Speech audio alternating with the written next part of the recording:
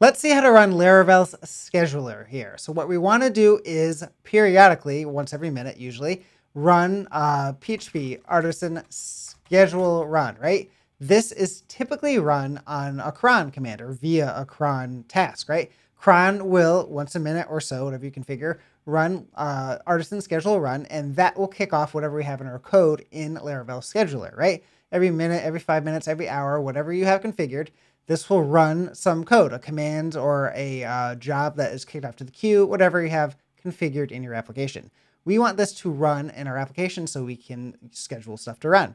So how do we do this on fly? Well, it's very much like the video we have on running the queue worker. We edit our fly toml, and we can add to our processes group here. So if you don't have a processes block, you just add one. Make sure you have your app here with an empty string, because this will run just the default command that is set in your Docker image that fly runs. In other words, it'll spin up your web server and all that stuff, which is what the app process is for. We've added a worker process here in the video on queue workers, and this time we're going to add a new process called cron. Now remember, these can be named whatever you want. We're going to just name this one cron, and the command we're going to run is cron-f. The -f flag is to get cron into the foreground so that the virtual machine can monitor that process and keep that process running in the VM that gets spun up for the cron process. So remember, processes here each spin up their own virtual machine, right? So the app is one virtual machine or more if you scale up. The worker is another virtual machine. The cron process here is a third virtual machine. So we're gonna have at least three. But if we scale out workers or scale out apps or whatever, we're gonna have more machines. But you can scale them out separately, which is nice, right? So maybe I'll have one app, 4 worker servers, and 1 cron server. It only makes sense to have 1 cron usually. But, if you have funky use cases for your app, you spin up more for your cron process. That's fine. So what I can do here is just save and quit this. All I had to do is add that process.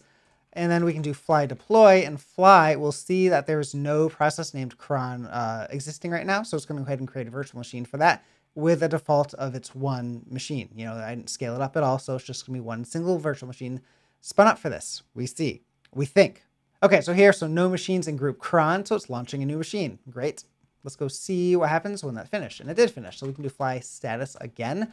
We will see we have 1 app and 1 worker, but 2 cron processes here. So once again, there's a standby machine. If one fails, if the underlying host fails for the main cron process, then the standby will spin up and take over. You'll only ever pay for 1 virtual machine at a time because the second one's on standby. It's not actually running.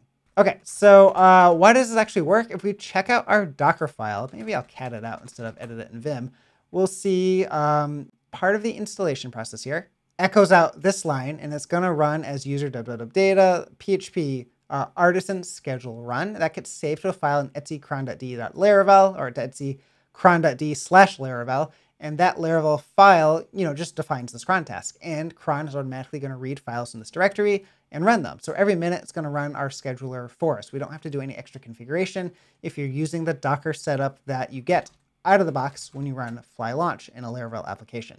Okay, and that's really all there is to it, right? We added to the processes section of our fly.toml file. We added a process, we named it cron. We did a fly deploy, and then fly saw that there was no cron process available there. It's not set up already, so it created it. And keep in mind that any process you defined is going to spin up a new virtual machine for that process, 1 or more. If you scale up, then you can have more, right?